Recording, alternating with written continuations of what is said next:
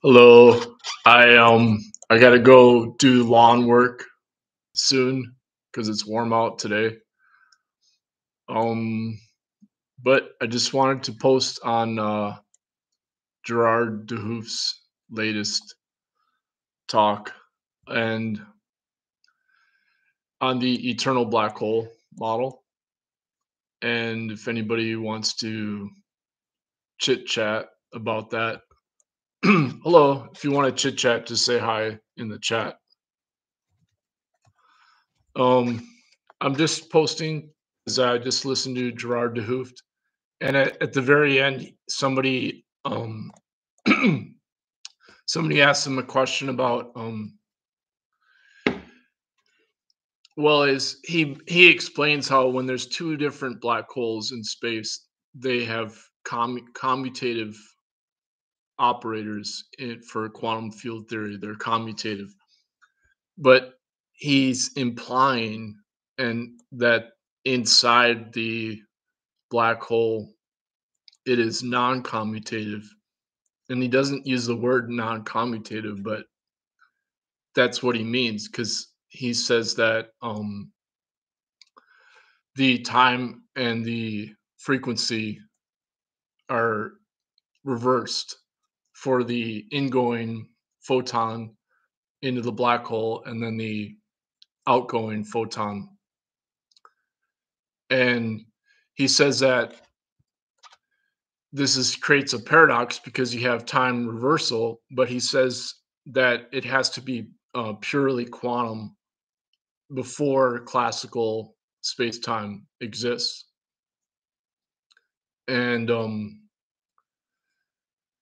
so and then he says that it can only happen on the antipode of one um, of each black hole. But what he doesn't point out is that the topology of a sphere is for as an antipode is symmetrical. And so thanks. Um, somebody or I don't know. But anyway, so when he says antipode, he doesn't. Hey, thanks. Yeah, I'm talking about Gerard de Hoof's latest Eternal Black Hole talk, and I posted the link in the description. So I guess it'll. Here, I can post it now. I think. Let me see. Here we go. Yeah. So um, I was just saying that. Well, I have to go do lawn work soon, so I'll just make this quick. But it's he has a there's a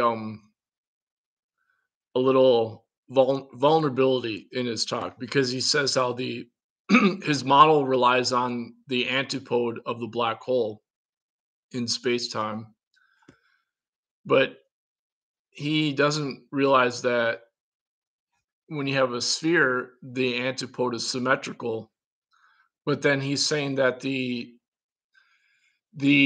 antipode is purely quantum, and before you have h bar equals zero. When you have h bar equals zero, then you have a classical particle. And so he explains how you're using matrices for the Hamiltonian operator, and but he doesn't explicitly explain that that would be non-commutative. Those matrices are non-commutative, but he does say it's purely quantum. So the sleight of hand is when he says it has to be an antipode of the black hole, but the antipode is in classical space-time.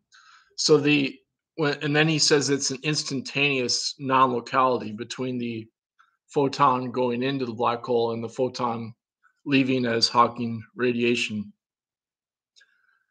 And so from the observer perspective, if you're outside of the black hole, you'll see light, but if you're inside the black hole, it'll just be pure quantum information.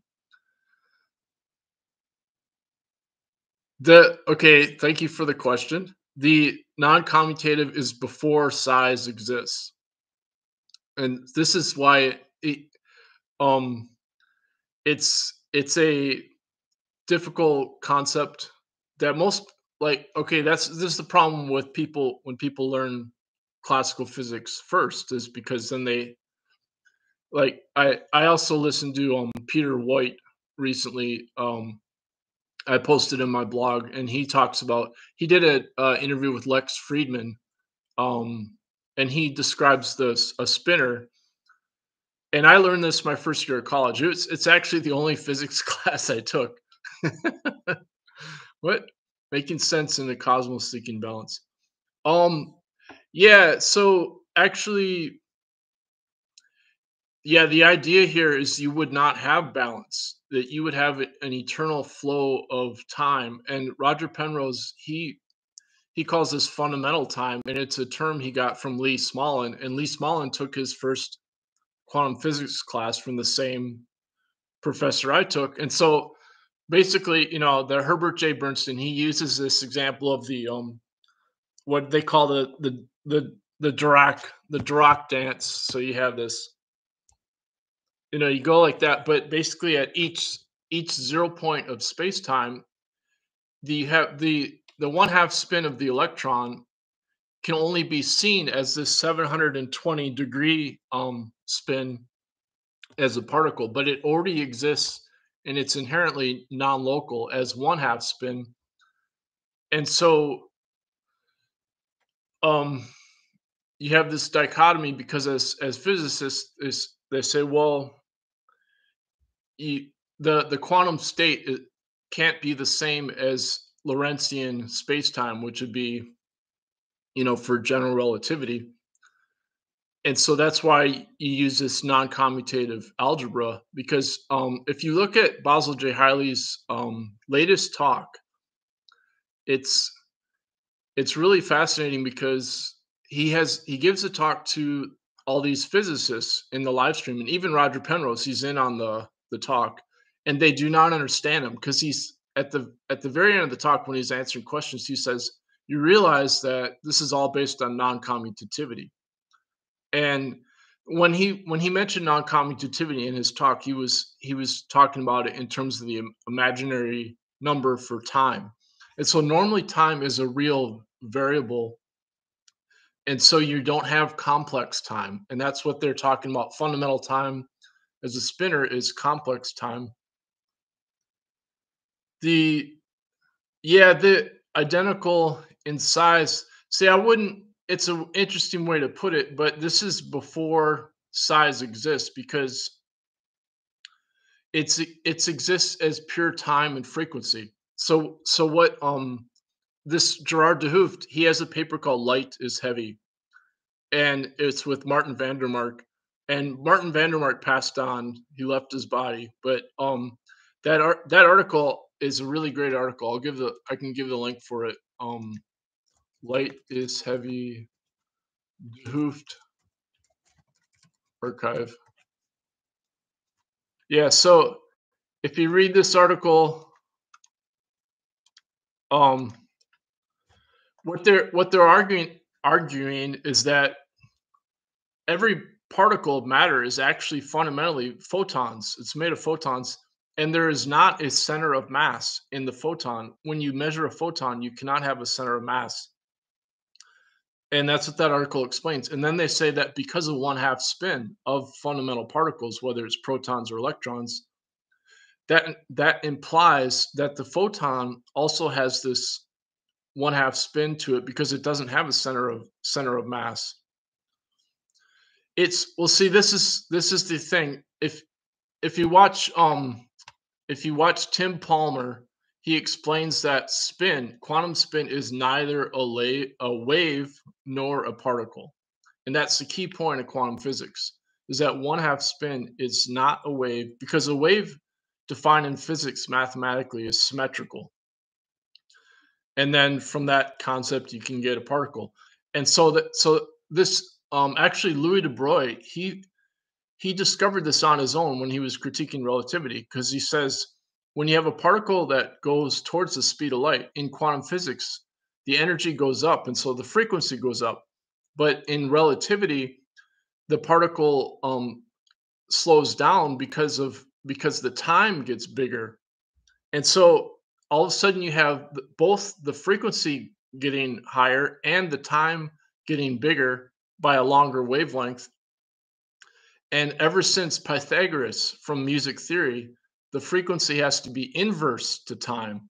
And so Louis de Broglie realized that just on pure logic, there has to be a second time from the future that has a negative frequency and a time reversed wave.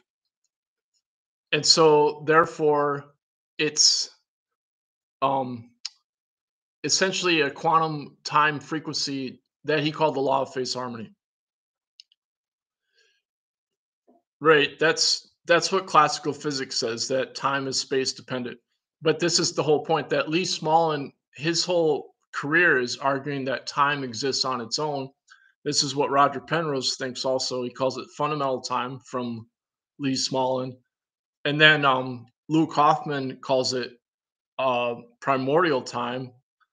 And Alon Khan calls it primitive time. And those all those terms are due to non-commutativity.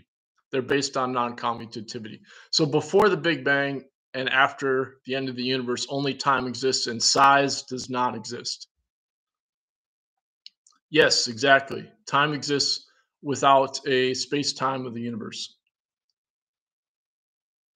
The oscillation is eternally happening all the time. So this is what the this is why it becomes what Roger Penrose calls proto consciousness. And if you look at Roger Penrose's last two talks on YouTube, they're on the Science of Consciousness um, YouTube channel, and he it's all about precognition. He's saying that the proto consciousness in our own brains is inherently precognitive, and you can access that through like extreme sports or through music. And of course, this is what non-Western philosophy has been saying all along. They call it, I mean, precognitive visions are what, you know. So, but the problem, Penrose and Gerard de Hooft, they're both Nobel physicists, and they had a big debate on a live stream like 3 years ago, and the moderator cut them off. And I was like, hey, you know, you shouldn't have cut them off. They're two Nobel physicists, and they're debating, but they essentially they say the same thing. But the problem is that obviously the mathematical models are the non-commutativity. Like I just said, Gerard de Hooft, he never said the word non-commutative, but he implies it, and he doesn't quite understand that when you have a black hole, and he's saying it has to be antipodal for the non-locality, but that's not true. My own quantum physics professor, he uses the donut. He says it's a torus, and that's what he used to design his quantum teleportation satellite system that NASA's testing right now. Only then can time exist between the universe.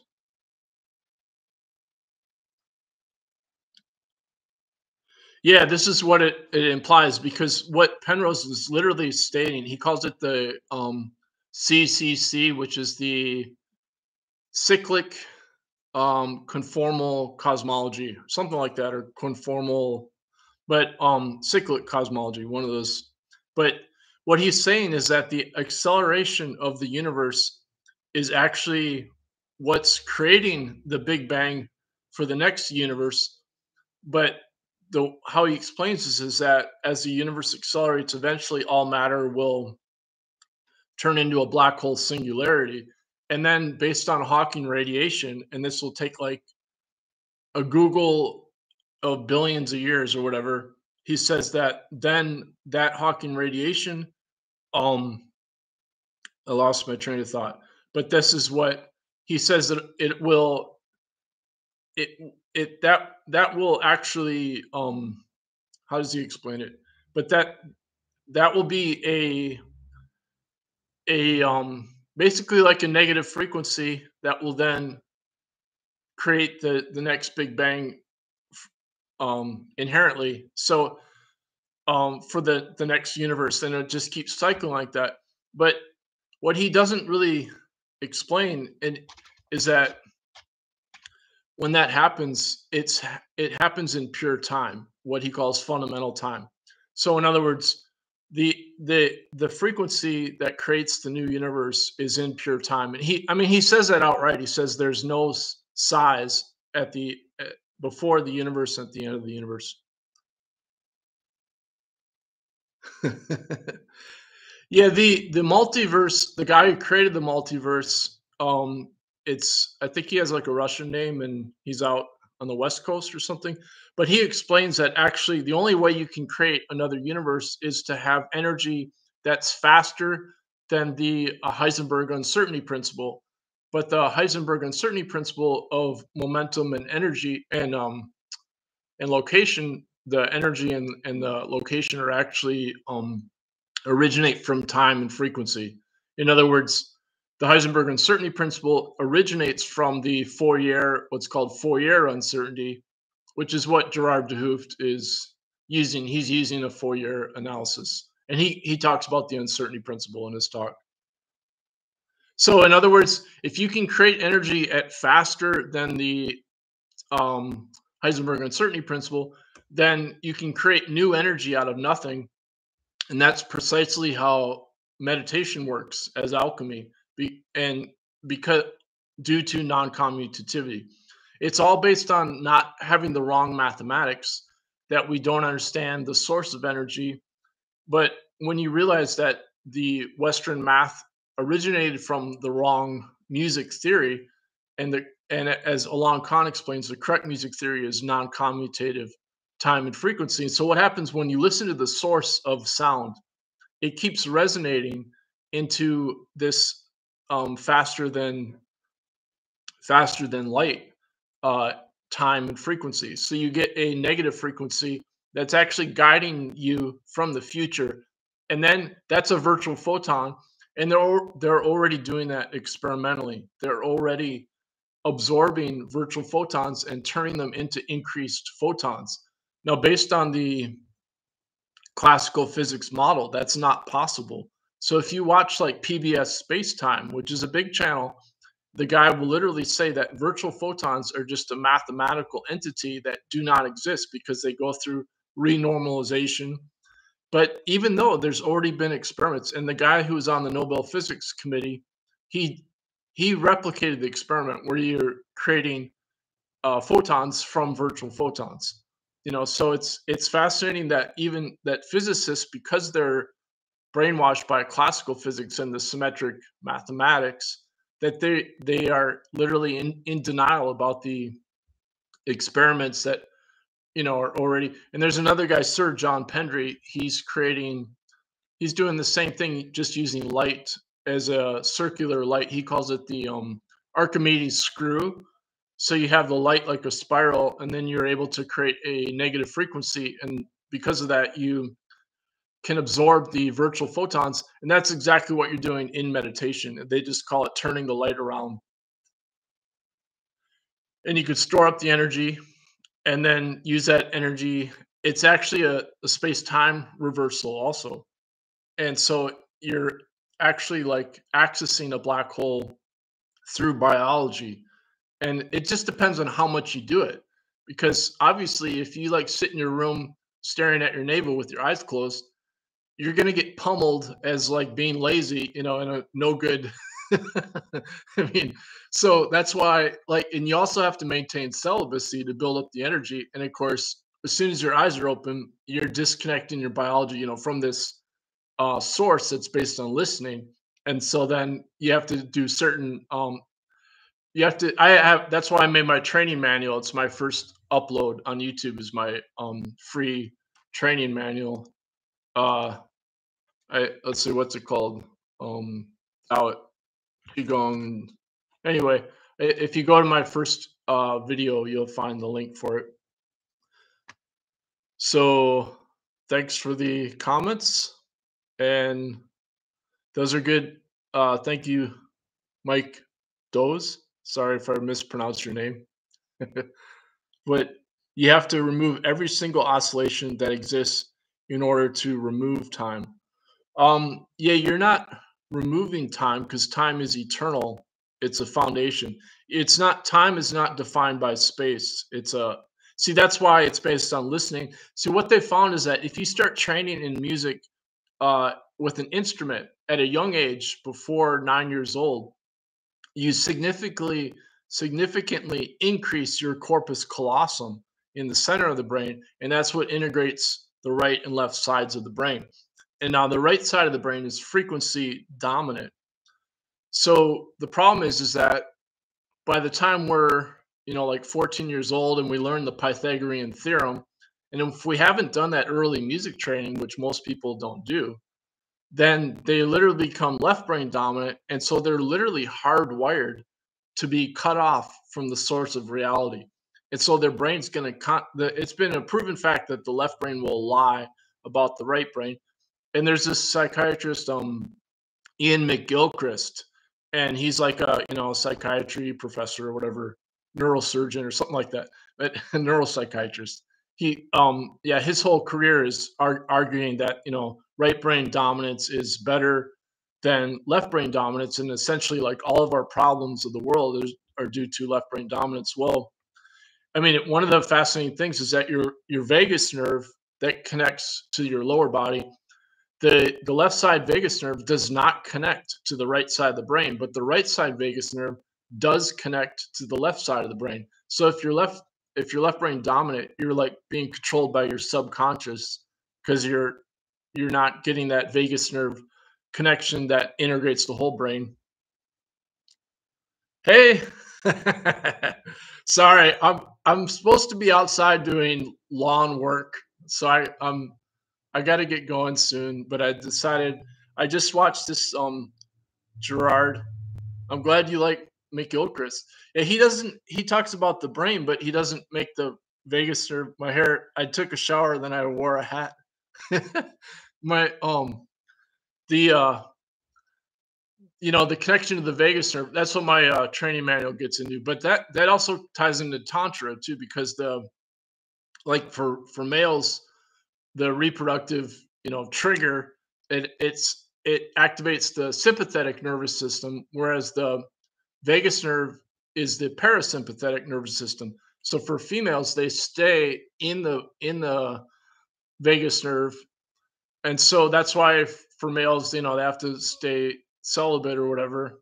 And and so that was the core of our original human culture, was requiring all males to do this training to like build up the female energy. And that's like that then becomes psychic, and it's tied to the lunar cycles, and it's through this right side vagus nerve connection to the reproductive organ. So McGilchrist, I don't think he knows anything about that. um Yeah, that's the other thing, is like when you watch these like Lex Friedman, does he ever talk about the ecological crisis? Like global warming. I mean, sometimes like Sabine Hassenfelder, she's made like two or three videos on global warming. The first one, she admitted she didn't understand it. Or I think it was her second video. She said, well, the first video was wrong. And then she contacted Raymond Pierre Humbert, and I actually contacted him. I said, yeah, she's talking about you. And he goes, yeah, she contacted me before she made that video, so that's a good thing. And then she just made another video. But most physicists, they don't even really talk about. I think Roger Penrose, he mentioned it in passing, and he's like, yeah, he thinks that we're doomed, because of the global warming crisis. And they don't like make the connection to physics. It's like, well, maybe our physics actually is really wrong, because if you talk about entropy, um, Penrose, he points out that gravitational entropy is the opposite of the entropy of matter. And so if you realize that all matter is actually made of photons, as we try to decrease the entropy of matter through technology, we're actually increasing gravitational entropy of photons. And that's what global warming is that we're increasing the infrared heat that foyer called dark heat. He called it dark heat. But anyway, so there's this really fascinating connection between our ecological crisis and the wrong physics. But it's since the wrong physics are due to this symmetric commutative geometry, then any physicist that was trained first in classical physics, they're going to be hardwired not to acknowledge this problem. And so, like even Basil J. Hiley, when I corresponded with him through email, he said, "Well, I've never discussed gravitational entropy. I've never worked on gravitational entropy." So they admit he has some shows on that are focused on. I was gonna search his channel for it, so that's good to hear. I'll search his videos and look for it. Um, yeah, he seems pretty cool. He's not. I don't think he's really focused on it because I didn't. I looked through his videos and the ones on his page that they must be a ways back, because he hasn't had any video on it recently, like in the past, I don't know, 6 months or something. I don't. But um, so what does that say? So books that support theoretical theory with math are not accurate. Yeah, good point. Basically, the non-commutative math, Alon Khan, he says all of modern science is based on commutative geometry, and therefore almost all scientists consider non-commutative geometry to be strange and a nuisance. And Penrose, literally in one of his talks, he says he's not very good at non-commutative um, geometry, which is also called quantum algebra. And he says that he finds it a nuisance. So he used the exact same word nuisance that Khan used. And so the other thing is that um, people, they'll ask me for a mathematical equation. They're like, "Well, you don't have any equations." Well, Alon Khan, the equation he uses, he just says it's 2, 3, infinity, and he says that music theory is the simplest way to explain non-commutativity. Well, the 2, 3 and the 2, 3 infinity that's music theory, but it's actually non-Western music theory. So every human culture has music, but of course now it's mainly Western music, which was the actual source of commutative geometry. If you look at how irrational magnitude, it developed out of music theory, but it was the wrong music theory. And so you have this, like, they'll often connect music with mathematics, and then they'll connect mathematics with physics, but they don't want to acknowledge that there's a direct connect. Like, only Alon Khan, he's the only one who makes that direct connection with his Music of Spheres lecture, and he's given that Music of Spheres lecture like 4 times that's been posted on YouTube. So of course he did his PhD on non-commutative geometry, and but his whole thing is he's trying to integrate it back into classical physics or commutative geometry. Well, um, as Basil J. Hiley points out, because Basil J. Hiley, he's an actual physicist, whereas Alon Khan's a math professor. But Basil J. Hiley, he says that in terms of biology, you can have the non-commutativity go into the macro scale, and you should not use a wave function. And first of all, this is one of his big points, but also because you're not using the wave function, there's no need for a collapse of the wave function. There's no longer any quantum jump that everybody hears about, like quantum jump. So because in terms of biology, he even points out in a 2022 article, a book chapter on quantum consciousness, he says that all of quantum biology has been assuming that you're going to have this collapse of the quantum wave function, and therefore you will lose quantum coherence at the macro scale. He says that is not true. That is not true. Due to non-commutativity, you can have quantum coherence into the macro scale. Now, that's the whole point of alchemy as non-Western meditation, is as soon as you realize this non-commutative, well, I mean, they don't call it non-commutativity. I was calling it complementary opposites. And until I, discovered long con great in greater detail. But it was the same concept from non-Western music theory. There's a guy, Eddie Oceans, and he realized that non-Western meditation is the secret of it, of neigong as internal martial arts, is due to non-commutativity. And he coined the phrase quantum psychology. He was hired to work at Stanford Linear Accelerator Center as a physicist.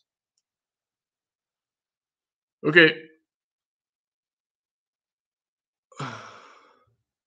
Um, the vortex, yeah. See, I wouldn't see, my whole thing is like, we always, as Westerners, especially as westernized people, and everybody, we want to externalize everything.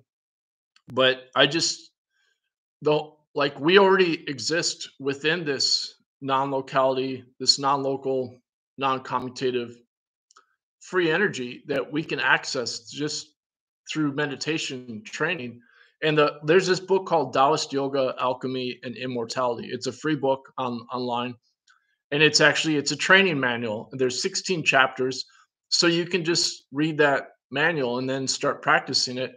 And it's all based on this Taoist alchemy training called the Small Universe, which is the 12 music notes of the scale, but it's an infinite spiral that you visualize, and you listen to the source of the energy on the 12 points the along the outside of your body.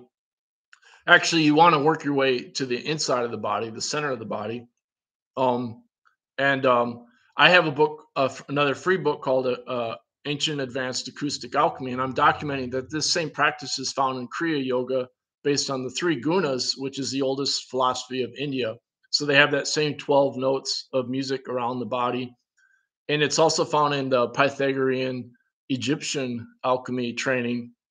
And so, in other words, anybody can build up this free energy, and it also, you can use it to heal other people.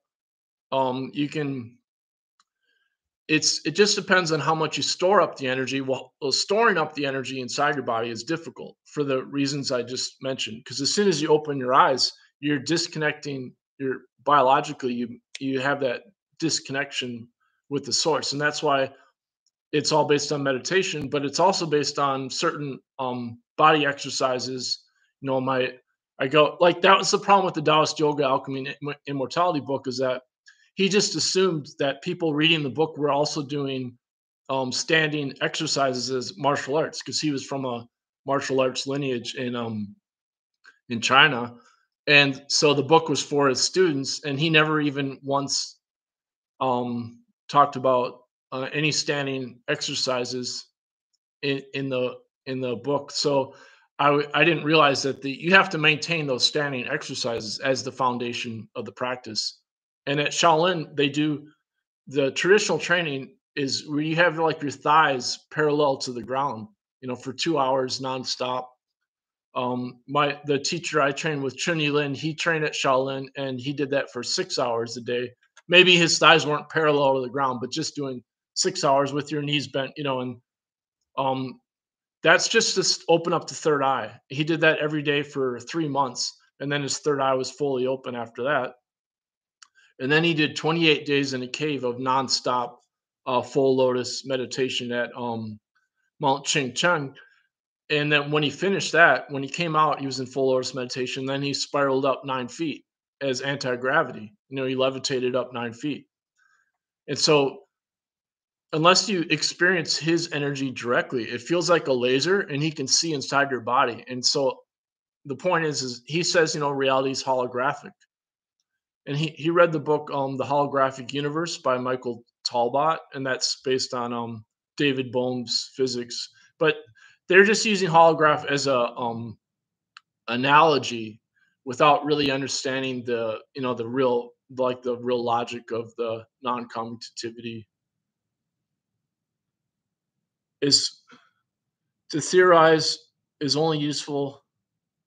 Right, right. Like, what I'm doing right now is I'm just talking, but meditation, obviously, you want to quiet your mind and listen to the source of your thoughts. One of the key practices is all of our thoughts are based on the I thought, or a sense of I. And so the very first thought we have on waking up, we have this sense of I. And so when you meditate, all you have to do is whenever a thought comes in your head, you just logically infer that that thought is based on your I thought, and you literally just will repeat I in your mind, but not as a mantra, but as a logical experiment to see. So whenever you have a thought arise, you immediately realize it's based on your sense of I, and then you start listening to the source of your I thought, and and you keep doing that, and eventually you're able to empty out your thoughts, and then focus on the source of your I thought, and then um that will cause physiological changes in your body. But you just keep doing that practice. And the guy who was the master of that, Ramana Maharshi, he did that for 9 years nonstop. And he would just eat like a little thimble of food that somebody would bring to him, and otherwise he refused to see anybody, like even his own mom. He refused to see her, and so that's one way. That's what they call yana yoga, which is just a mind exercise to empty out the mind. Yeah. Yeah, that's so this is trying to it's trying to listen to the source, trying to listen to the space between your thoughts. That's what this is that's what they call vichara. It's like it means investigating the source of your thoughts. And you're doing it based on listening, so it's actually musical resonance. And then eventually you experience this energy that it the energy will emanate out of the center of the brain, the third eye, and it will be an ether that interconnects you with the everything around you, but especially other people. And so you can have telepathy in that sense because it's a non-local energy, and it's also information. And so the center of your brain will transduce all the perceptions around you, and including what's inside other people, like their thoughts and feelings. And it you will immediately holographically feel it from the future inside of your own body. And so all of a sudden you realize that our external perception is in the past, and the future exists inside our body holographically. All right. Well, I need to go work on the well, this is I gave the this is why I'm doing the live stream now, because I just listened to Gerard de Hooft's Eternal Black Hole talk. He's a Nobel Prize physicist, and his he has a very fascinating argument that from the outside we can never interact with the inside of a black hole. And what happens is when a photon goes into the black hole, it instantaneously goes out the other side of the black hole as a um, non-locality inside the black hole. Now he's saying if you were inside the black hole, you would not observe anything. You'd be in the vacuum as black, but it would be pure non-local quantum information. And so that's why this is also the point of meditation, that you can achieve and experience that quantum non-local information directly through quantum biology. The As far as circuits, I will say the very first qigong master I experienced, I was so skeptical. I called up the number on this poster and I asked for half off. And so I could hear the qigong master in the background because the Chinese lady, and she said, "Yeah, you can come for half off." So I just had to pay $10. I brought my girlfriend. We were both there. She did this demonstration. This was 1995. It was St. Mary's University in Minneapolis. Her name is FEP Chow, and she just left her body like last year. Um, and so she said, "I'm going to fill the room with chi." She had somebody walk towards her. She said, "Can you feel the chi?" The lady's like, "Yeah."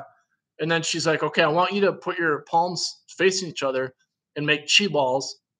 And I felt a really strong magnetic force pushing my palms apart. And I'm like, "Wow, this is really fascinating." And then we were about to leave, and most of the people had left already. All of a sudden, this security guard walks in, and she's like a student worker. like a younger lady, and she says, "I'm just wondering what's going on in here because the fuse got blown in the room behind you." And at that point, FEP Chow, I didn't hear her say anything. Like it wasn't some, it wasn't like a show thing. Like pretty much everybody's gone, and I just kind of got freaked out. I'm like, "All right, let's go." So that she blew a fuse. Like you got to, that's like at least 12 amps, right? Like, you know,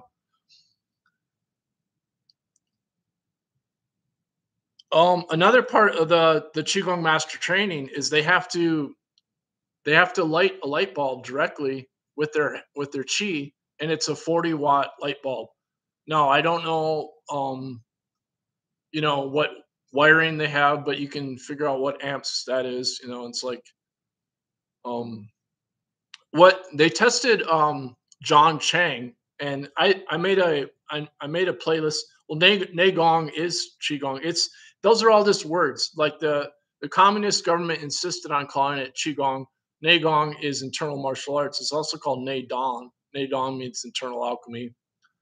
Um, but what was I going to say? Oh yeah, John Chang. He's probably the most famous video on YouTube about qigong master, and they went and tested him, and they tried to get a reading of voltage or amps. I can't remember which, but he's like, well, my yang is my navel, my yang, and my yin is the perineum. So why don't you put the test probes there?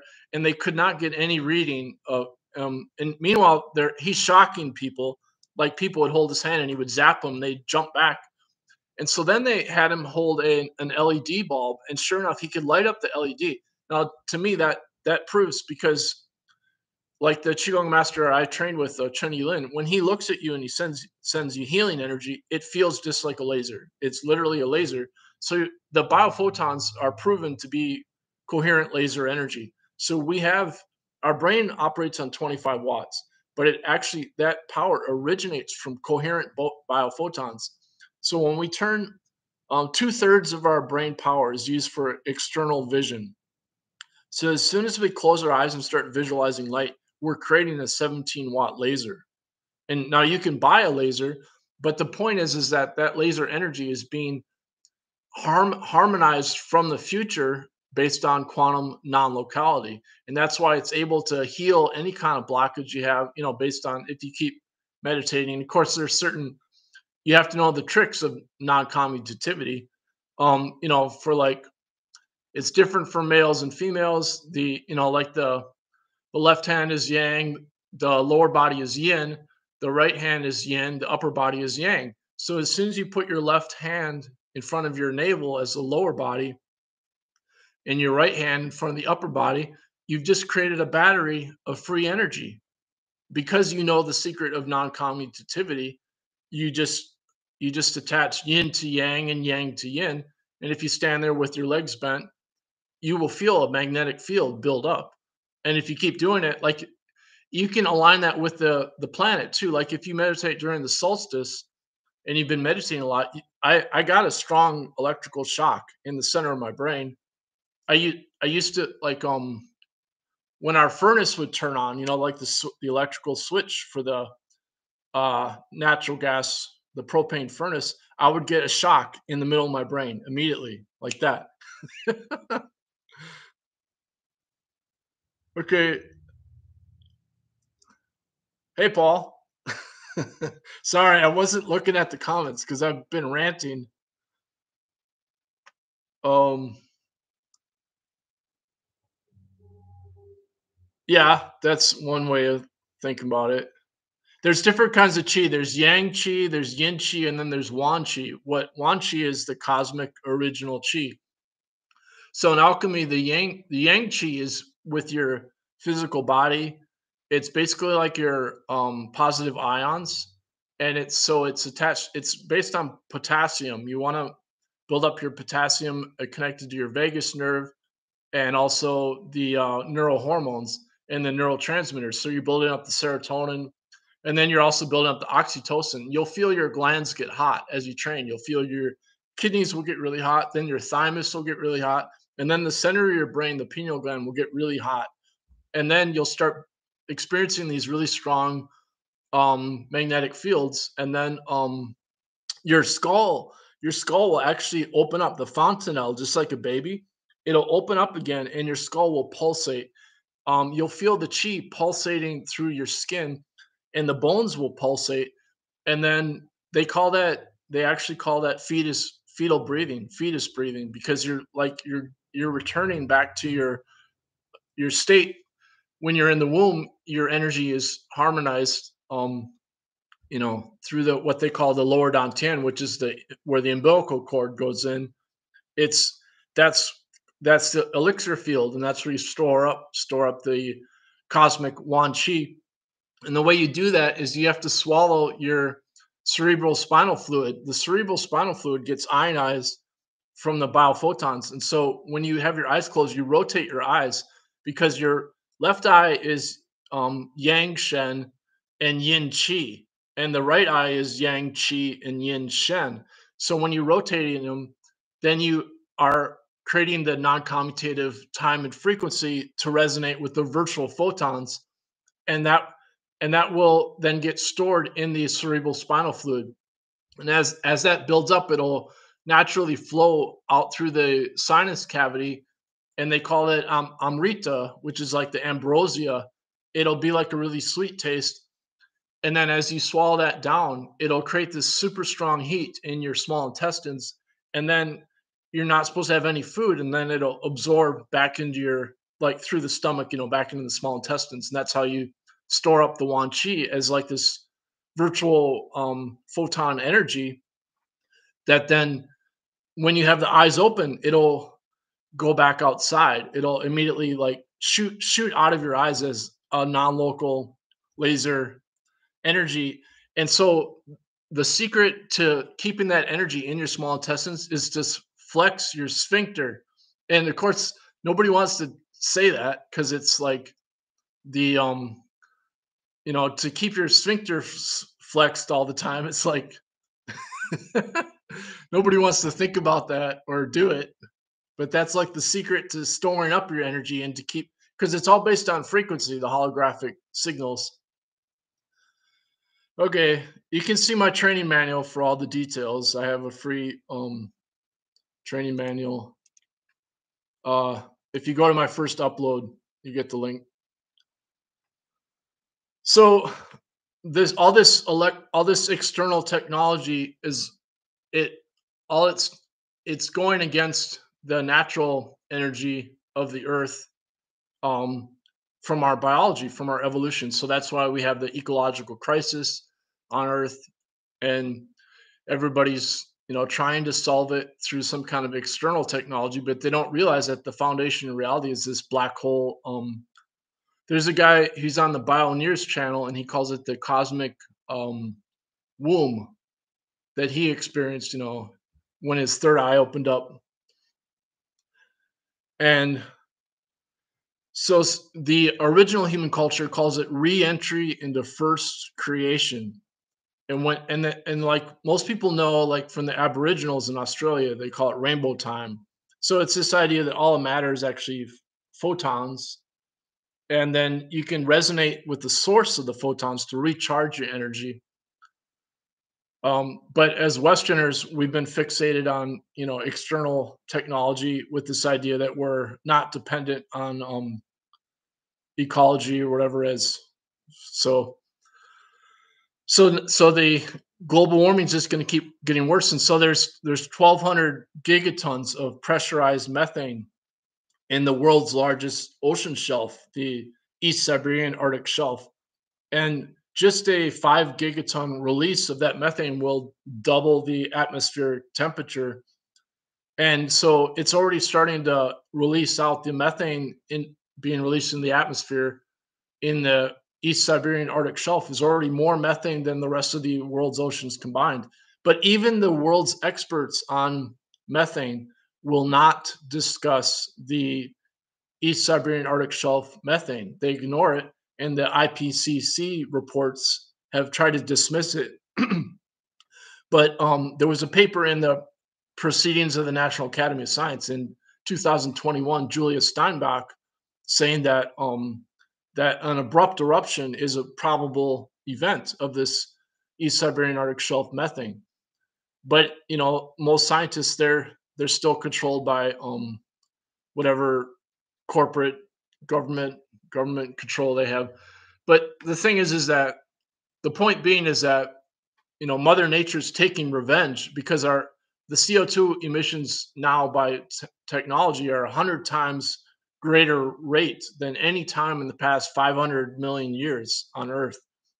And so when you and then so there's natural feedbacks to that where this methane is coming out of the Arctic, and it's just going to like literally cause biological annihilation of life on Earth. That you can Google that term, biological annihilation, into Google Scholar, and there's lots of papers by conservation biologists, and they're discussing the imminent biological annihilation. There was one talk on YouTube about biological annihilation by the Stanford conservation biology professor, and no comments at all, and hardly any views. And so I commented, I said, well, that just proves how we're doomed because like almost all of physics, they might mention global warming, but they don't really discuss it in detail. There's one guy, Jim Massa, and he's an oceanographer. He has a PhD in oceanography and a research. He researched in Alaska. He lives in Alaska, and he's like the only YouTube channel where he will discuss. He worked directly with the Russian scientists that had been researching this East Siberian Arctic Shelf methane. So he knows them. He knows they're good scientists, and so he's the only one who will discuss this in detail. Peter Wadham, he shared his office with Stephen Hawking at Cambridge, and he focused on this East Siberian Arctic Shelf methane, and then he got let go, from Cambridge, so he's no longer there. And as to why, it's hard to say, but that's the speculation, is that he was focusing on information that most scientists don't even want to hear about. Anyway, I gotta get going. Thanks for letting me rant. Um,